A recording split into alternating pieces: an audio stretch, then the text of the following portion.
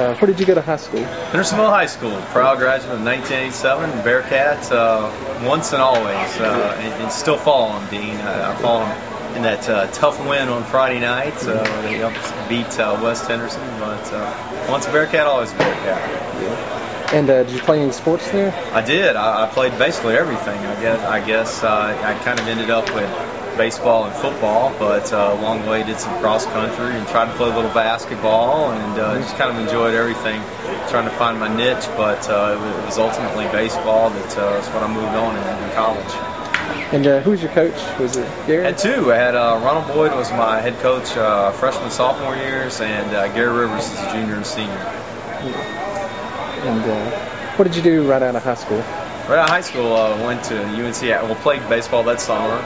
Traveled around and played baseball during the summer. Then went to UNC Asheville, where I played ball, and went to class occasionally. And eventually finished up there with ultimately 2 degrees. But had a lot of fun, and wouldn't trade it for anything in the world. And did you play baseball there? Yeah, played baseball at UNCA under Steve Pope. Went there to play under Kenny Bagwell and ended up playing under Steve Pope. A little transition there right before my freshman year started, but did that, and went after school went and worked at the Asheville Citizen Times for competition as a sports writer, and then went to Mars Hill College as baseball coach and sports information director before coming here and joining the Asheville Tourists, where I've been. Gosh, I think this wraps up my 13th season. That's great. And that's the next question was, how did you land this job?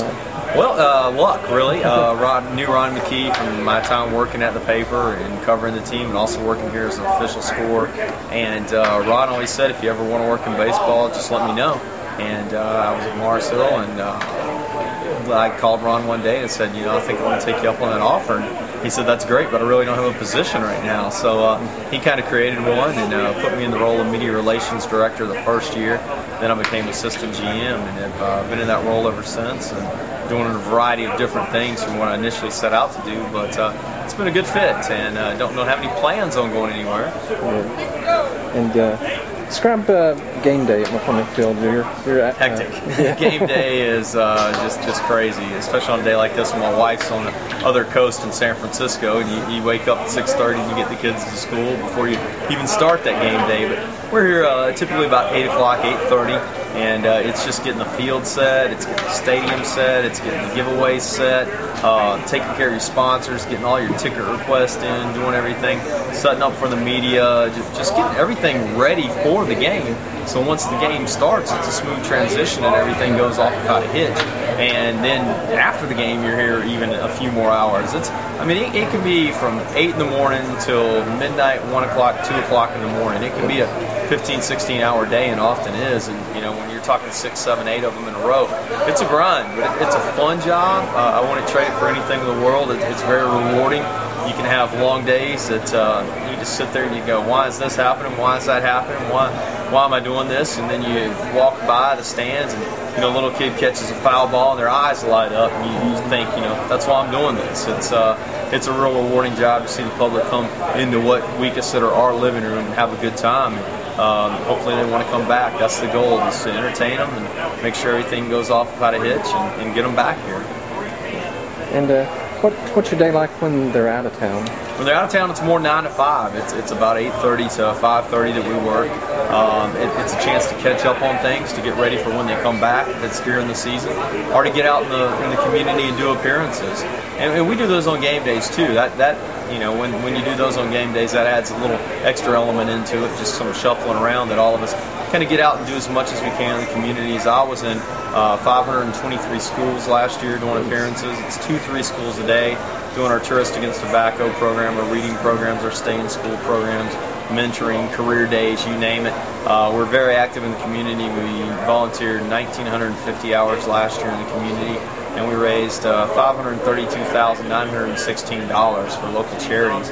We expect to exceed that this year as the need for those charities has increased. But so it's 9 game days are essentially taking care of all the things it takes to get ready for the game, doing the sponsorships, doing the sales, just planning in general, and out representing the team. Well, what do you do during the off season? The off season's when you earn your keep. That's when you have to go out and sell. You sell the sponsorships, you plan the nights, you hire the people, you just kind of formulate your game plan.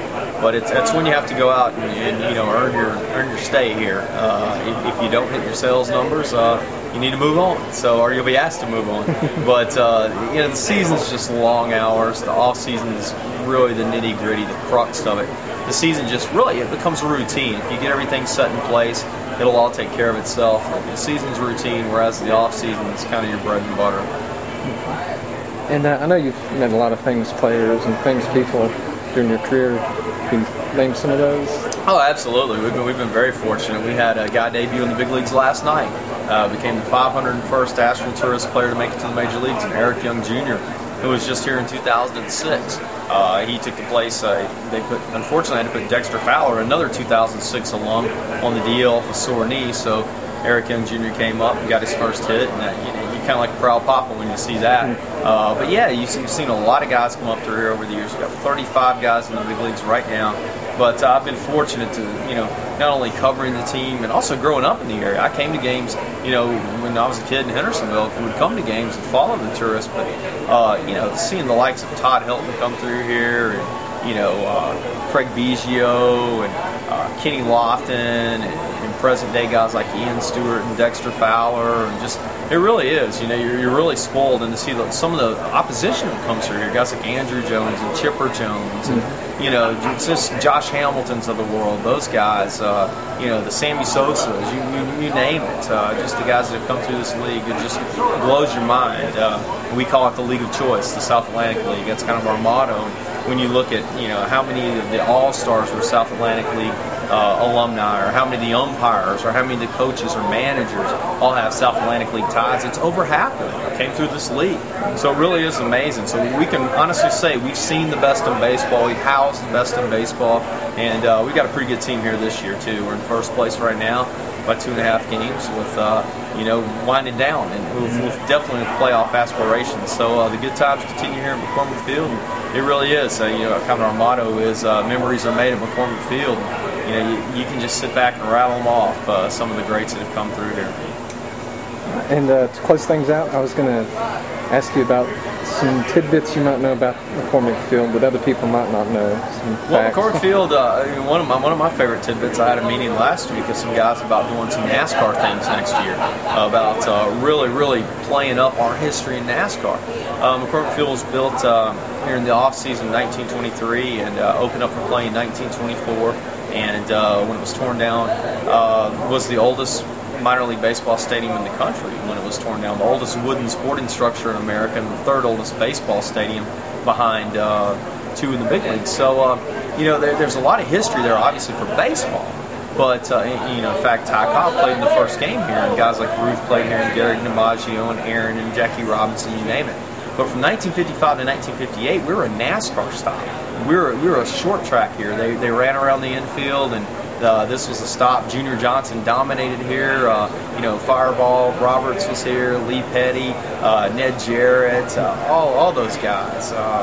Ralph Earnhardt, you name it. I mean, just a great history of NASCAR drivers performed here at McCormick Field. And we're going to play that up next year, because we're going to partner up with some NASCAR folks and hopefully some sponsors that we can really bring in some drivers, and we can do some NASCAR nights and bring a little that history back here and educate people that might not realize it. This was more than just a baseball stadium. Charlie Choo Choo Justice also played his high school football games here, and went on to North Carolina and was, I think, runner-up with the Heisman Trophy twice.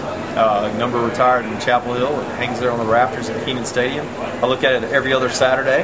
And so yeah, I mean, a lot other than baseball. A lot of football played here, and a lot of NASCAR played here too. So we're going to play that up next year and do some fun things. And there's a push right now, a movement to establish a Junior Johnson or Banjo Matthews, foundation, an educational foundation that will send kids to school to learn about NASCAR and how to get jobs in NASCAR. And we're really going to get behind that. So looking forward to that. And my gosh, McCormick Field, it's been here for a while, and I don't think it's going to go anywhere.